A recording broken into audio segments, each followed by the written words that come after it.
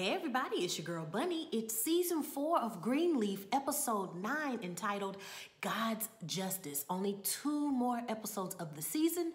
I'll do a quick recap and we'll have the review at the end. That's all coming up next.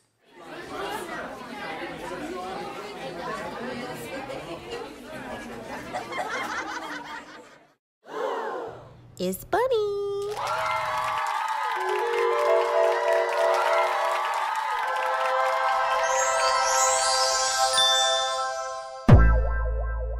The opening scene, we have a few people in Grace's office. We have Grace, Connie, and Judy. They are trying to sway Clara to get her to vote yes. Vote yes that we have 50-50 on the board. 50% Calvary and 50% Harmony and Hope. They want to give their 2 cents on why she should vote for yes. She seems like she's persuaded, and the meeting comes to a close and everyone leaves the office. And Grace receives a call from Lady May, and Lady May says, so I'm guessing that she voted yes. And, what about Connie? And Grace tells her that it's pretty evident that she's going to vote yes. And Lady May says, well, Bishop is going to intercept Connie because he's going to try to sway her vote from yes to no. So maybe he can talk some sense into her. And Grace says, okay. And she hangs up with Lady May. And we have Phil that enters her office. And he tells Grace, I need you to step down from the position that you are in now, because I have proof that you lied to the police on AJ's behalf, and you have until sundown to make that decision. Connie notices that Jacob has a Red Devil's jacket on, and she says, oh, you're looking pretty good. You look really nice. And he says, yes, I want to go and I want to talk to Dante. Plus, he has an opening for his new sports bar. So while they're preparing for that opening, I want to go down there and talk to him. And she says, well, could you still go and talk to your mom and ask her about the house? It's really important to me. And it's normal to inquire about what's in her will and what she plans on doing to the house, because that will benefit us in the future. And Jacob says that comes off as very rude, and I'm asking her this question not only once, but going into something so personal. And Carissa says there's nothing personal about that. And Jacob says, I think it's rude, and since you want to know so badly, how about you ask her? And I'll keep you in my prayers. So pretty much just like you ask and good luck, don't ask me anymore. Bishop intercepts Connie as she's getting out of her vehicle to go into her house. And she says, you know what, Bishop, I don't want to hear about anything you have to say because you're not going to convince me.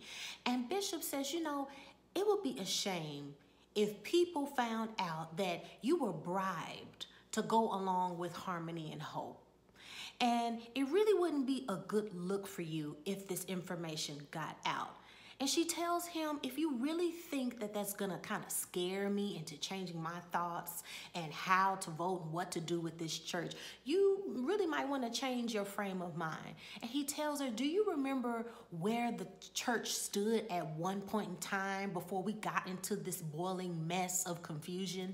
And she gives this shady comment, kind of referring to, well, you've had a lot of mess in the past, and remember the things that you've done that came to the light, so you pretty much drag down the church yourself. And he gets close to her and says, you might want to rethink that, because if this dirt gets out, then what will people think about you? So think about that before everybody finds out. And he leaves. Judy is pretty serious in talking to Corinne and asking her, I asked you last week to print out the church bylaws, and you have yet to do that. And Corinne says, well, I can do it, but if I leave the page that I'm on, I won't be able to get you those Amy Grant tickets. And Judy says, okay, well, after you've done that, go ahead and print out the bylaws and give me those tickets. And I won't say thank you until I receive both. And Corinne says, well, okay, I'll get those to you. Carissa goes to Lady Mae once again asking for something. And she tells Lady Mae, well, I really want to know this information about the house.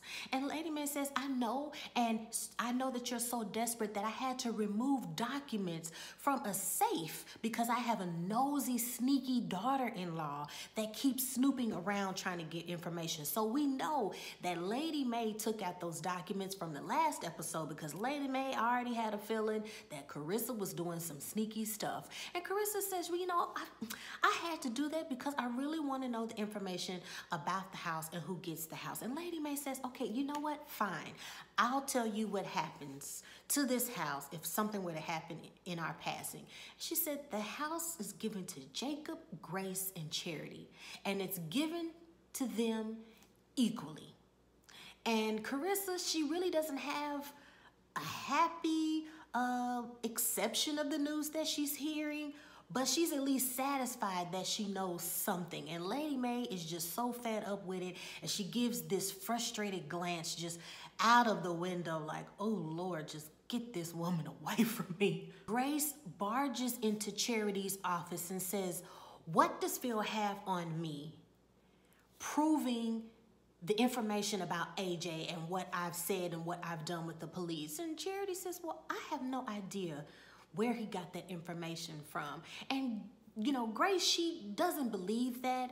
And she says, what is it? What is it that's making you so spiteful and doing certain things? What does Phil know? And where is he getting that from? And she's steady trying to pull an answer out of Charity. And she says, whatever information that he has it. And it's not anybody else's fault and nobody else is to blame but you. This is your situation and you just got to face the fire.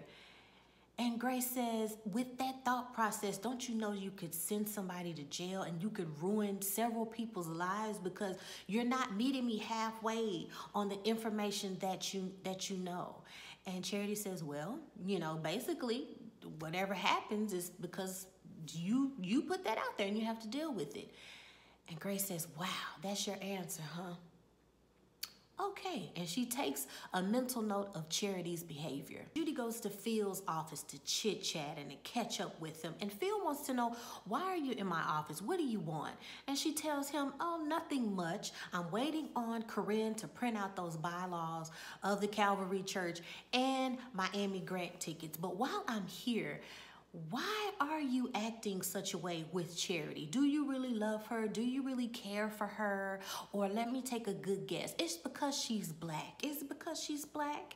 And Phil confirms that it's not about that, but he really does like her. And it's not some act. And he's really serious about them knowing one another and learning one another. And she says, okay, well, I beg to differ. What makes us so different? And Phil says, okay, if you're gonna go there and you're gonna keep asking me about it, you two actually have a lot in common. She says, well, what do me and Charity have in common? He says, well, you both are loud and annoying when you don't get what you want. You're both daughters of fathers who in reflection feel like nobody listens to them or nobody cares. So you guys have a lot in common. And Judy says, okay, well, that's cute and everything, but you need to take me out to dinner.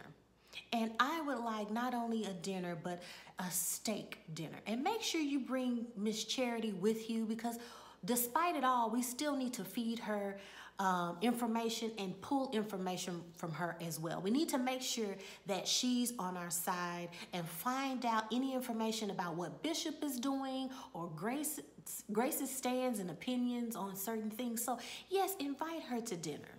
Do that. And she walks out.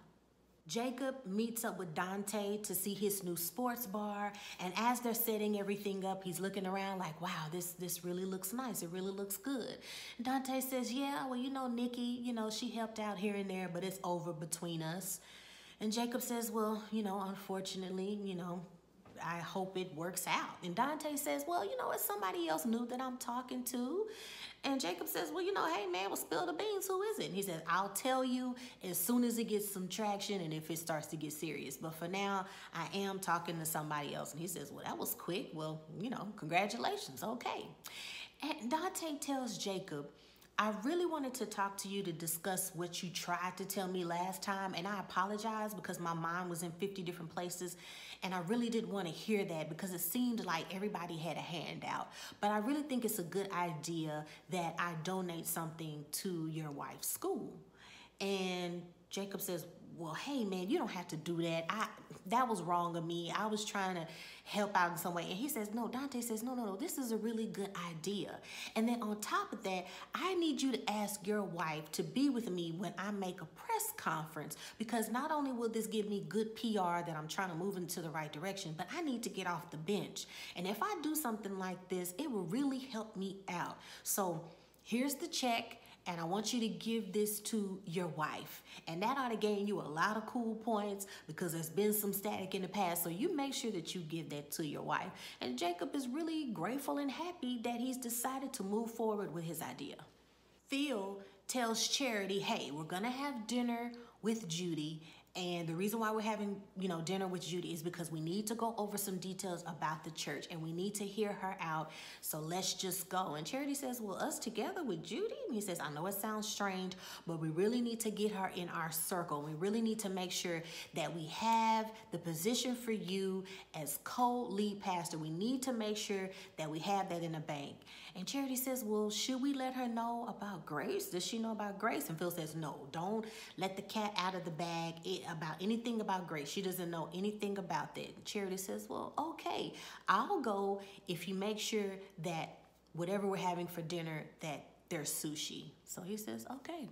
He then sees Sophia and Grace. They're in her room and she makes a call to AJ. There's no answer, but she leaves a voicemail saying, AJ, I know you don't want to talk to me. I'm probably the last person that you want to talk to, but there's got to be some common ground that we can come to. My mother lied for you, and she's in hot water. She could go to jail. And then that's not fair to me because I'm losing my mother. And I know I'm from the suburbs, and I don't know your struggle and all of that, but this is my mother, and it's our mother. And if you don't come forward or if you don't talk to me, it's just going to ruin a bunch of lives if she goes to jail. And I just would really appreciate it if you communicated with me in some way. And she's on the verge of tears. Sophia hangs up the phone and she tells her mother, I thought about going back to school, but I'm not going back. And Grace says, well, why would you give up school? What are you doing? And Sophia says, if I go back to school and something happens or something goes down here and I'm not here, it's going to crush me. So I've got to stay. Bishop fills in Lady Mae about the talk that he had with Connie. And he says, you know what? I have faith and I have a feeling that everything's going to work out. And Lady Mae says, please don't tell me that you mentioned anything about the bribe. And he says, well, I had to. I had to say something that would convince her to vote, out of this mess. And Lady Mae says, you know what, you are so wise on so many things, but I forbid you. I told you not to mention the information that we know, and that we know that she was bribed. Now she has more information of how to tweak it and how to go around it or whatever the case may be. I can't believe that you did that. And Bishop says, I was desperate and I was trying to do any and everything to make sure that we swayed her thoughts and we swayed her vote. And Lady Mae says, you know what? I thought I was going to bed, but I'm about to go in my closet and pray. I'm just so done with this. Now we got Carissa speaking with Grace in her room, inquiring again about the house. And she's telling Grace, I know that Charity was paying her alimony to her ex-husband, so we know that, wow, we got the alimony payments rolling in, and that's adding up probably because alimony and especially not being in the situation you want to be in financially, ooh, that could be really sucking Charity dry at this point. We don't know that just yet. And she says, I really wanted to come to you and I just want to get out of here. When I first met Jacob, I thought I was going to be in this house forever, but your mom and me, we don't get along, and I just really don't like living here. And Grace says, man, it's that bad, huh? But what I could do is buy your share out, and then you could buy it back, and then you could get the cash from that. And Carissa's just like, no, there's got to be another way. And we know that our share alone of the house is what, $1 million? And Grace gives a laugh like, I know you don't think I'm about to give you $1 million. And she says, I don't know about that. And Carissa says, you know what? Well, how about 500,000? And honestly, anything over 250 is manna falling from the sky. And Grace says, well, you know, I could do that. And Carissa says, so you have the money? She says, well, yeah, I got some money. I got something, you know. And Carissa says, well, from where? And Grace says, well, that's a long story. Carissa, once again, being super, super duper nosy and trying to figure out people's business is just so annoying. But Grace gives her that side eye and wondering why she's rushing everything so quickly and why. And she says that to Carissa, why are you doing this in such a rush? It seems so rushed and it seems like there's more you're not telling me. And Carissa just says, well, I just want to know because I don't want to live here anymore. It is time for me to move on. Connie, she immediately tells Phil, she goes to his office to tell him, hey, Bishop knows about the bribe from Harmony and Hope. So the only thing that I can come up with how he got the information is Corinne. And to amend this whole vote among the board, that we've got to make sure that it's not 50-50. Now it has to be 60-40. There has to be more weight on the opposite end just so we can make sure that it's an even playing field. We have to do that. And Judy is just like, so blackmail? And Connie goes, well, I mean, that's what they're doing. And we've got to play smart about this. And Phil gives that nod of, you know, we'll weigh our options. And as Connie leaves the room, Judy says to Phil, I am so just appalled and shocked that they're using blackmail, like the nerve of these people. When in actuality, Phil and the Whitmores and everybody else they do that to take other people's churches. So it's just very hypocritical for her to say such a thing. So she storms out of there and rushes into Grace's office and says, what in the world is going on? You know, what is Bishop doing? And why is he using that against Connie? And, you know, Grace is just like, I have no idea what you're talking about. What are you talking about? And Judy can genuinely see that Grace is really clueless about what she's talking about. She says, nothing. No, thanks. And walks out of the room as if to say, wow, this is something Grace doesn't know. So we still got some luck on our side, because if Grace doesn't know about this bribe, that's something she can hold in her pocket as more evidence and more of something against Harmony and Hope. Judy is so happy to fire Corinne after she learns that that's the only way that Bishop would have known that information. So after that, we see Jacob gets home and he gets to their room area, and Carissa has decorated it with candles and it's low lighting. And she says, I have very good news. And he says, well, I got good news too, baby. And they share their intimate moment. And I thought, woo, girl, you are sharing that Fernando juice with your husband. We got Nikki, Zora, and Sophia. They're all at the bachelorette pad. You might as well call it that. And they're all sitting there. And Nikki is looking on the internet and says, I can't believe Dante is opening up this sports bar. It was my idea. It was my designs. And he just has it open. And he had the nerve not even to invite me. And Zora says, well, you know, we didn't get an invite, but we should go.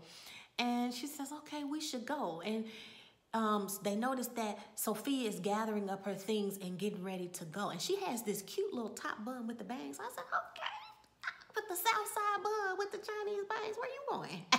But it was really, really cute. And she says, no, I'm not hungry.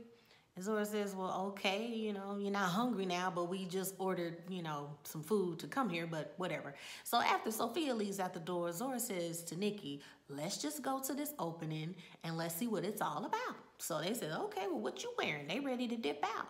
Got Charity, Phil, and Judy at a sushi steak place.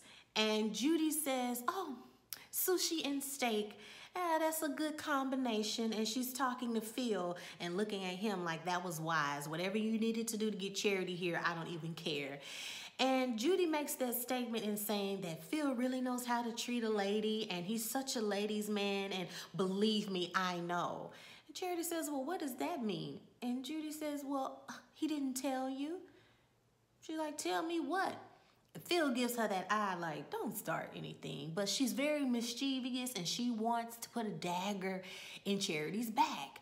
She says, oh, well, oh, it was nothing. I thought you knew. And Charity says, I'm about to grab one of those knives over there and get to chopping if you don't tell me what you mean. Judy says, well, I thought you knew. It's not this serious. You know, in other words, just pretend like I didn't even say anything. Grace is informing Bishop and her mom that somehow, some way, Phil knows information that she lied to the police on AJ's behalf.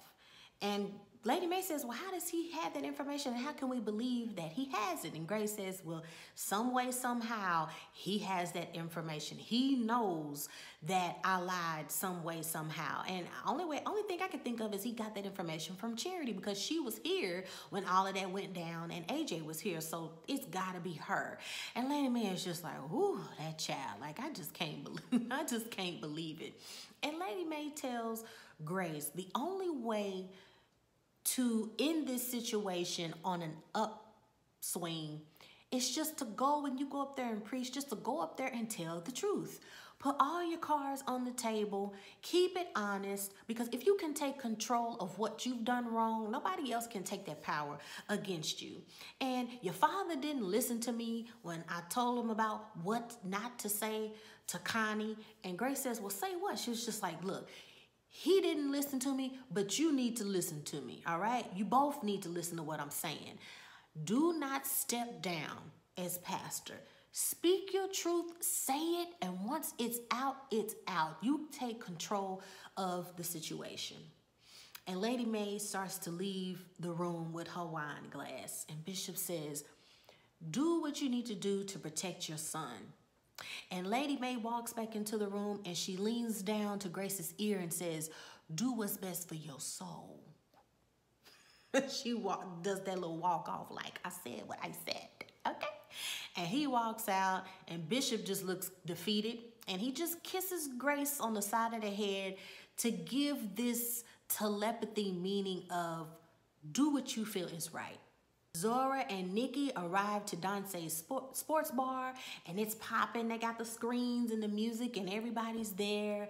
And as Dante is enjoying the evening, we see Miss Sophia. She's leaning on Dante like that's her boo and hugging him in front of everybody. And Nikki sees this and says, oh no, like, Sophia, what are you doing? She says, well, I'm hanging out.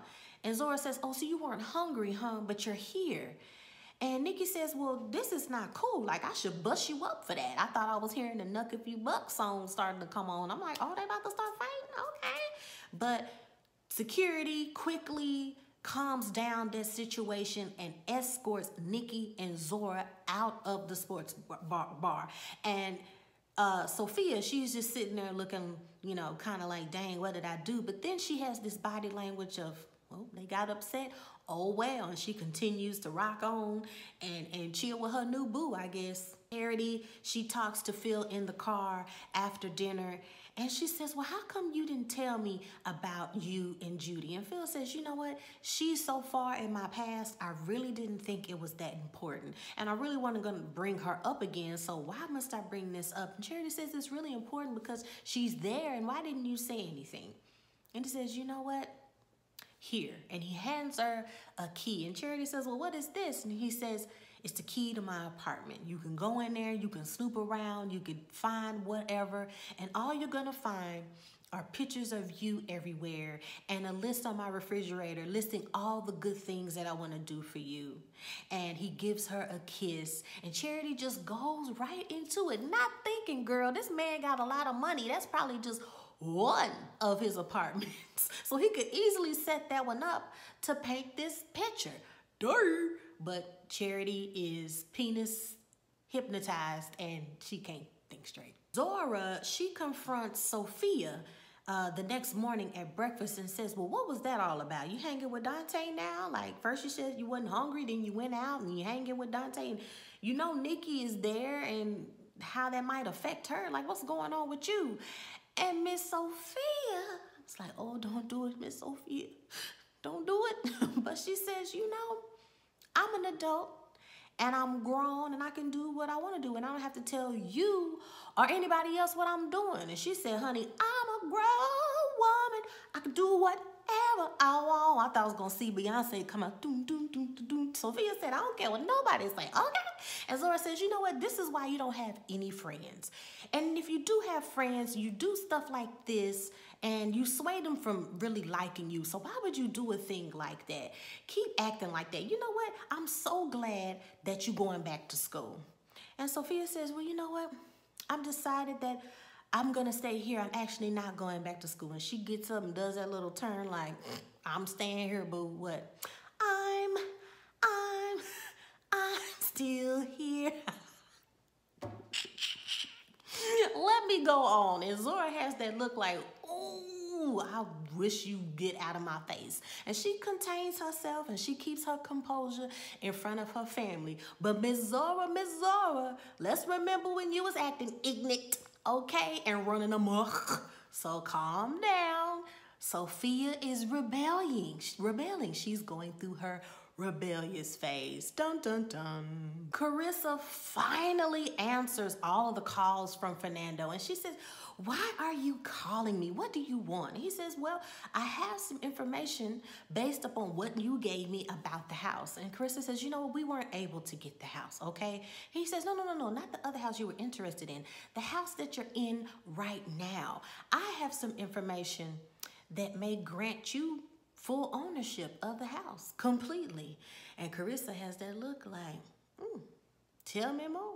Judy tells Phil in all this confidence that after I got the bylaws finally from, Corinne, that I read that Calvary has this rule that the eldest Greenleaf that works for Calvary, they have the control and the power to cast the tie-breaking vote when it comes to the board. So that means that we will be able to still have Connie, and that eldest employee can help us win the tie. So we actually outnumber who's who. And when we vote, that'll give us the toss-up. And Phil says, well, what vote? And Judy says, well, that's for me to know and you to find out. We're at Sunday worship. Charity is on stage singing, and everybody in church is feeling the spirit and enjoying the song. And after Charity's song, Grace gets up and says, well, good morning, church, good morning. And she goes in to give a Bible verse and to start her sermon. And before she can talk, she sees AJ come through the back doors. And when she sees him come through the back doors, she pauses and says, oh, well, where was I, church? And they're all reciting the scripture like, oh, this is where you were. And she says, yes.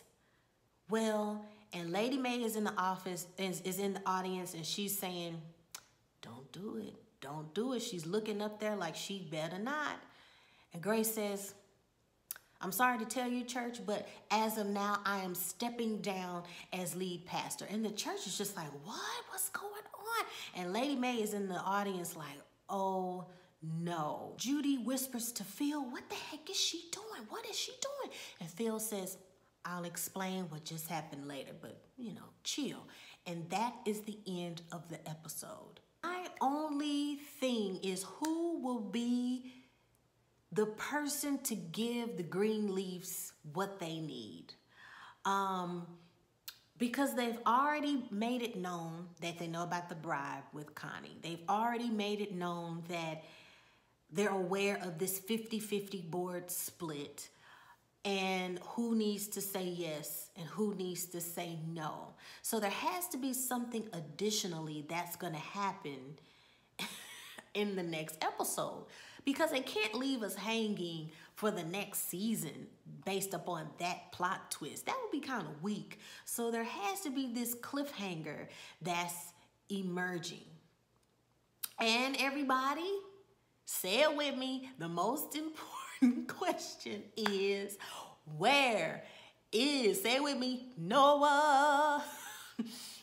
Have the writers written him out? I think we can say goodbye to him. Cue the Boys to Men, It's So Hard to Say Goodbye track. I think he's gone. I think his wife said, you thought you were gonna go see Grace or whatever you was going. I think you're gonna stay home, because every time you leave it's some problems. So maybe she got her foot on his neck. I don't know. I'm I'm wondering how Carissa's going to react to the check that's from Dante. But what Carissa is failing to remember is you're still indebted to Mr. Fernando. He's giving you that quote unquote free money that ain't free. So you're still indebted to the dingaling that you took. So get ready for that. When will Charity feel that backfire of being so deceptive against her own family? When it does backfire, who will she turn to share that empty space? Will she be kicked on the street? I don't know. Girl, Charity and Carissa, are they drinking from the same fountain? I think so.